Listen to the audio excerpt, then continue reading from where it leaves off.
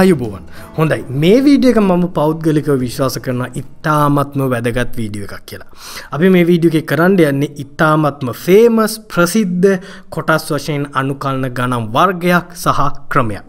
ඒ විතරක් නෙවෙයි මම මේ වීඩියෝ එක අන්තිමට ඩිස්කස් කරන්න බලාපොරොත්තු වෙනවා සාකච්ඡා කරන්න බලාපොරොත්තු වෙනවා අනුකලනය කොටස් වශයෙන් අනුකලනයේ මේ ගණන් දැක්කම ඔයගොල්ලෝ හිතන්න ඕන දේවල් කටපාඩම් කරන්න නැතුව තේරුම් ගන්න ඕන දේවල්. හොඳේ right ගානින් අපි පටන් ගමු උදාහරණයක්. මෙන්න උදාහරණය. අනුකලනය කරන්න ඕනේ x වර්ගයේ වාරයක් cosine x. හොඳයි අපි පාවිච්චි කරමු LIATE නීතිය. u තෝරන්න. හොඳයි අපි මෙතන a වර්ගයේ ශ්‍රිතයක් තියෙනවා. එයා තමයි x ගේ දෙවෙනි බලය. cosine x කියන්නේ ත්‍රිකෝණමිතික ශ්‍රිතයක්. එතකොට එයා t නේ එතකොට u කවුද a උඩින් ඉන්නේ t ට වඩා එතකොට u x ගේ දෙවෙනි බලය හොඳයි එතකොට dv බෙදීම dx එන්නේ cosine x right දැන් අපි සූත්‍රය පාවිච්චි කරමු මොකක්ද සූත්‍රය තමයි uv අඩු කිරීම v du බෙදීම dx හරි සූත්‍රය පාවිච්චි කරන්න අපි v du බෙදීම dx හොයාගන්න ඕනේ ux ගේ වර්ගය නම් du බෙදීම dx කවුද 2x dv බෙදීම dx cosine x නම් v කවුද cosine x අනුකලනය කරපුවම එන්නේ sin x හොඳයි අපිට අවශ්‍ය දේවල් ඔක්කොම තියෙනවා u කියන්නේ x ගේ දෙවෙනි බලය v කියන්නේ sin x අඩු කිරීම v කියන්නේ sin x du බෙදීම dx කියන්නේ 2x dx හොඳයි අපි පොඩ්ඩක් පැහැදිලිව මෙයා ලියාගමු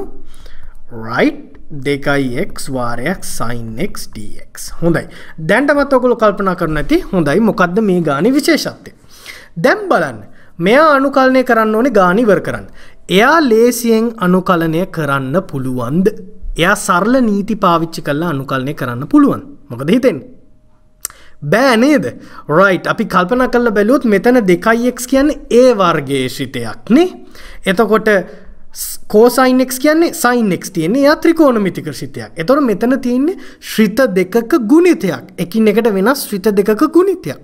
මෙයාට සරල නීති පාවිච්චි කරන්න බෑ දැන් අපිට. හරි මෙයාට අපි ආයෙත් පාවිච්චි කරන්නේ මොකද්ද? ආයෙත් කොටස් වශයෙන් අනුකලනය පාවිච්චි කරන්න වෙනවා. හොඳේ? right. දැන් මෙතන මේ විශේෂ ගාන මේ ගාන විශේෂයි ඇයි අපිට කොටස් වශයෙන් අනුකලනය අස්සේ ආයි කොටස් වශයෙන් අනුකලනය පාවිච්චි කරන්න වෙනවා කොටස් වශයෙන් අනුකලනය දෙපාරක් පාවිච්චි කරන්න වෙනවා සමහර ගණන් තියෙනවා තුන් පාරක් හතර පාරක් පාවිච්චි කරන්න වෙන ගණන් හොඳේ right මෙතනදී මම කරන්නේ මේක ගැන අපි ඩිස්කස් කරමු වීඩියෝ එකේ අන්තිමට හොඳට මෙතන මම කරන්නේ වැඩේ පටල ගන්න නැතු වෙන්න මෙයාව මං i කියලා තීරණය කරනවා එයාට අකුරක් දෙනවා i කියන්නේ අපි හිතමු 2x වාරය sin x කියලා. හොඳේ? මම මෙහෙම කරන්නේ මම මේ ගාන පැටලෙන්නේ නැති වෙන්න, වැරදෙන්නේ නැති වෙන්න. මෙතන මේ ඍණ ලකුණත් එක්ක වැඩ කරද්දී පරිස්සම් වෙන්න ඕනේ. මගේ අයිඩියා එක තමයි මේ ගාන වෙනම අනුකලනය කරලා එයාගේ උත්තරේ මෙතන i වෙනුවට රීප්ලේස් කරන එක. හරි? right. අපි බලමු. මෙතන මෙයාව අනුකලනය කරන්න අපි ආයේ කොටස් වශයෙන් අනුකලනය පාවිච්චි කරන්න ඕනේ. හොඳේ? u ට තෝරගන්නේ කවුද? 2x dv බෙදීම dx කවුද sin x ඇයි මෙහෙම තේරුවේ ආයෙත් LIAT නීතිය පාවිච්චි කරලා a වර්ගයේ ශ්‍රිතයක් තියෙනවා t වර්ගයේ ශ්‍රිතයක් තියෙනවා හොඳයි මෙතන අපි කියමු මෙයා u1 v1 කියලා අර කලින් u v පැටලෙන්නේ නැති වෙන්න හොඳේ right අපි u1 ගෙන් du1 බෙදීම dx ඕනේ එයා 2 v1 හොයා ගන්න ඕනේ sin x අනුකලනය කරපුවම ඍණ cosine x එන්නේ සූත්‍රය පාවිච්චි ගන්න සූත්‍රය මොකද්ද u1 v1 අඩු කිරීම v1 du1 බෙදීම dx හරි එතකොට අර කොටස් වශයෙන් අනුකලනය අර නීති තාමත් වළංගුයි තාමත් අර කොටස් වශයෙන් අනුකලනයේ සූත්‍රය පාවිච්චි කරනවා මෙතන වෙන්නේ ඔයා මෙතන උපකල්පනය කරනවා මෙයා තනි ගානක් අලුත් ගානක් කියලා හිතලා එයාව වෙනම කොටස් වශයෙන් අනුකලනය කරලා එන උත්තරේ එතන රීප්ලේස් කරනවා කොපි පේස්ට් කරනවා ඒ වගේ වැඩක් තමයි මෙතන වෙන්නේ හරි right බොහොම සරල දෙයක් හොඳයි අපි සූත්‍රය පාවිච්චි කරමු u1 කවුද 2x v1 කවුද ඍණ cosine x එතන මෙතන ඍණ cosine x අඩු කිරීම ඍණ cosine x du1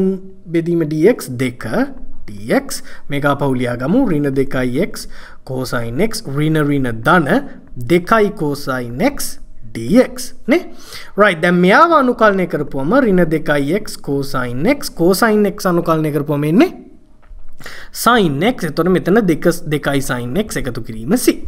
මේක තමයි උත්තරේ. දැන් බලන්න. දැන් ආයේ අනුකලන ඉවරයි. අවසාන උත්තරයක් ගත්තා.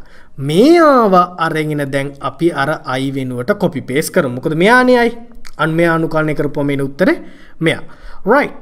හොඳයි ඉඩ හදාගමු පොඩ්ඩක්. right. අවසාන උත්තරේ තමයි එතකොට x වර්ගයයි sin x අඩු කිරීම. දැන් i වෙනුවට මම මෙයාව රීප්ලේස් කරනවා.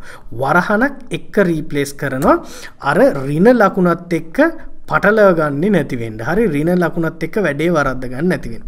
මෙතන ධනසී මට එළියෙන් ධනසී දාන්න පුළුවන්. එයාට මොනවා කරත් ප්‍රශ්නයක් නැහැ. අභිමත නියතයක්. හරි. right. x වර්ගය sin x ඍණ වැඩි කරපුවම ධන 2x cosine x ඍණ 2යි sin x එකතු කිරීම c තමයි උත්තරේ. හොඳයි. දැන් ඕක තමයි උත්තරේ අර පටන් ගත්ත ගානට. right. මේ ගානේ විශේෂත්වය මොකද්ද? කොටස් වශයෙන් අනුකලනේ දෙපාරක් පාවිච්චි කරන්න උනා. ඔරිජිනල් කොටස් වශයෙන් අනුකලනේ ASCII. හොඳයි. දැන් අපි මේක ඩිස්කස් කරමු. මෙතන ළමයි ගොඩක් කරන වැරද්දක් තමයි මෙතෙන්ට ආපුවම ළමයි බලනවා හොඳයි තව කොටස් වශයෙන් අනුකලනයක් එහෙම නැත්නම් මේ ගාන හදන්න පුළුවන් එකක් වගේ නෙවෙයි මම u dv dx වරද්දලා තෝරගත්තද කියලා ළමයි කල්පනා කරනවා. හරි. එතකොට ළමයි කරන්නේ u ට cosine තෝරලා dv බෙදීම dx ට x වර්ගය තෝරලා තවත් ගාන අමාරු කරගන්නවා. කොහොමද ඔයා මේවා කටපාඩම් කරන්නේ නැතුව තේරුම් ගන්නෙ? එන්න මම පෙන්නන්නම්. දැන් මෙතන බලන්න මේ ගාන ගැන අපි සාකච්ඡා කරමු. බලන්න u ට වෙච්ච දේ බලන්න. u ට තෝරගත්ත x වර්ගය. x වර්ගය තෝරගත්තට පස්සේ එයා 2x වුණා මෙතෙන්ට ගියාට පස්සේ. නේ 2x හැටියට තෝරගත්ත u1. එයා 2 වුණා ගාන ඉවර කරන්න පුළුවන් වුණා. එතකොට එයාගේ ගමන් මාර්ගය මොකද්ද? x වර්ගයෙන් 2x වුණා 2x ගෙන් 2 වුණා අන්න ගාන ඉවර කරා. හරි right බලන්න cosine x ට වෙච්ච වැඩේ. එයා dv බෙදීම dx ට තෝරගත්තේ. හරි එයා u dv බෙදීම dx ට තෝරගත්තේ කවුද? cosine x. එයාට මොකද උනේ? එයා අවකලනය කරපුවම sin x වුණා. එයා ආය අවකලනය කරා ඍණ cosine x වුණා. ගානේ ඉවර වුණා. දැන් මෙන්න ප්‍රශ්නේ. කවුද ඇත්තටම ගාන ඉවර කරන්න උදව් කරේ? x වර්ගයේද cosine x ද? ඔයාගේ ඔපිනියන් එක අනුව x වර්ගයනේ. බලන්න cosine x කරේ මොකද්ද? dv බෙදීම dx හැටියට cosine x තෝරගත්තම එයා කරේ cosine x sin x sin cosine මාරු වෙවි ඉන්න එක තමයි. cosine හරි sin හරි ශ්‍රිතවල විශේෂත්වය තමයි එයා අනුකලනය කරොත් මාරු වෙනවා හැරෙන්න ස්විච් වෙනවා cosine sin s අතර. ඒ හැර වෙන දෙයක් වෙන්නේ නැහැ. හැබැයි x වර්ගයේ විශේෂත්වය තමයි එයා අවකලනය කරපුවම ඒ වගේ ශ්‍රිත end සරල වෙනවා. එතකොට ඇත්තටම u හැටියට x වර්ගය තෝරගත්ත හින්දා තමා ගාන ඉවර කරන්න පුළුවන් උනේ. මොකද එයා end හැම ස්ටෙප් එකේදීම සරල වුණා. බලන්න. හරි. දැන් මම කරන වැඩේ තමයි මේ දෙන්නගේ රෝල් එක මාරු කරනවා. හිතන්න කවුරු හරි u ට තෝරගත්ත cosine x dv බෙදීම dx ට තෝරගත්ත x වර්ගය කියලා.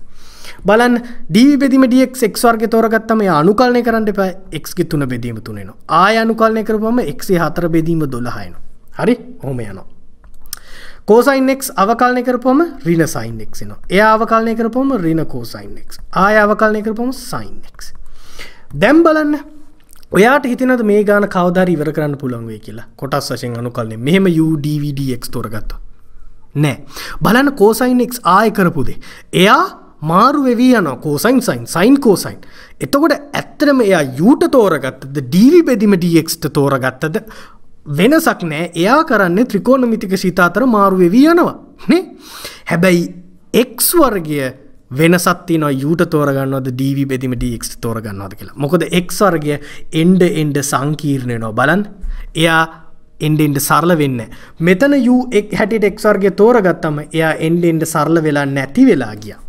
ඒකින්ද තමයි අපිට මෙතන ගාන ඉවර කරන්න පුළුවන් උනේ. අන්තිමට අපි අනුකලනය කරේ 2 cosine x. හැබැයි මෙතන ගාන අනුකලනය කරන්න පුළුවන් වෙන්නේ නැහැ. ඉවර කරන්න පුළුවන් වෙන්නේ නැහැ. හොඳේ? right. එතකොට මේකේ හරය මොකද්ද? අදහස මොකද්ද? මට ඔයගලන්ට කියලා දෙන්න ඕනේ ගානක් දැක්කම කොටස් වශයෙන් අනුකලනය ගානක් දැක්කම බලන්න ශ්‍රිත දෙකේ හැසිරීම හිතෙන් කල්පනා කරන්න. මම u ට x වර්ගය තෝරගත්තොත් මොකද වෙන්නේ? අවකලනය කරන්න හිතෙන් දෙතුන් වතාවක්.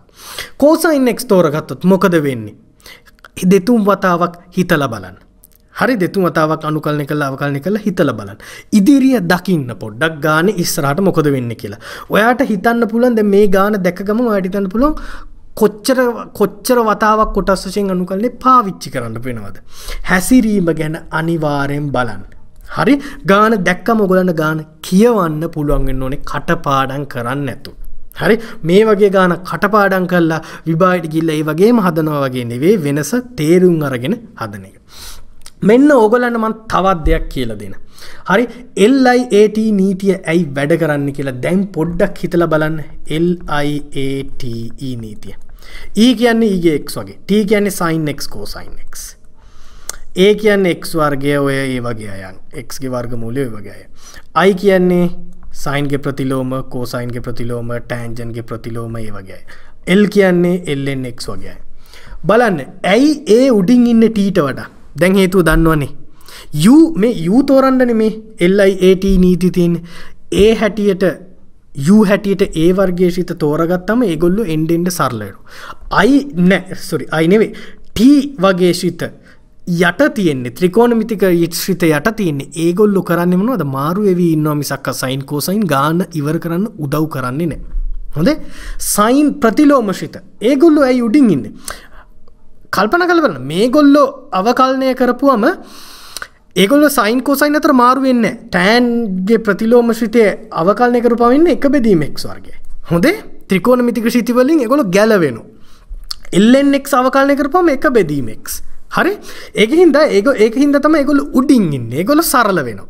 හොඳේ? t වගේ අය ත්‍රිකෝණමිතික ශිත ඒගොල්ලෝ සරල වෙන්නේ නැහැ. ඒගොල්ලෝ මාරු වෙවි යනවා. කිසි වෙනසක් කරන්නේ. හරි අර නිකන් group project එකක් දීපුවම මුකුත් වැඩක් නොකර ඔහේ පැත්තකට වෙලා ඉඳලා අන්තිමට ලකුණු දාගන්න අය වගේ තමයි t වගේ. මම මේ වීඩියෝ එක නතර කරන්න කලින් ඔයගොල්ලන්ට දෙනවා යමක් හිතන්න. ඊළඟ වීඩියෝ එකට යන්න කලින් බලන්න කලින් මේ දේ හිතන්න. හිතලා බලන්න ඇයි E වගේ ශිත ඝාතීය ශිත මේ LIAT එකේ යටම ඉන්නේ ඇයි ඒගොල්ලෝ U ට තෝරගන්න අපි මැලි වෙන්නේ? හිතලා බලන්න. E ගේ x අවකලනය කරොත් මොකද වෙන්නේ? අනුකලනය කරොත් මොකද වෙන්නේ? පොඩ්ඩක් හිතලා බලන්න. ඒ හිතලා බලපුවම ඔයගොල්ලන්ට උත්තරේ තේරෙයි. ඇයි E ගේ x ඇත්තට අර group project එකට දායක වෙන්නේ නැතුව ඔහේ ඉඳලා අන්තිමට ලකුණු දාගන්න එක්කෙනෙක් වගේ එක්කෙනෙක් තමයි E ගේ x. හිතලා බලන්න අවකලනය කරලා අනුකලනය කරලා ඔයගොල්ලන්ටම තේරෙයි. අපි ඊළඟ වීඩියෝ එකේ ඒ ඩිස්කෂන් එකෙන් පටන් ගමු. හොඳේ? right. හොඳයි. මම එහෙනම් ඔයගොල්ලන්ව ඊළඟ වීඩියෝ එකේදී හම්බෙන්න. bye bye.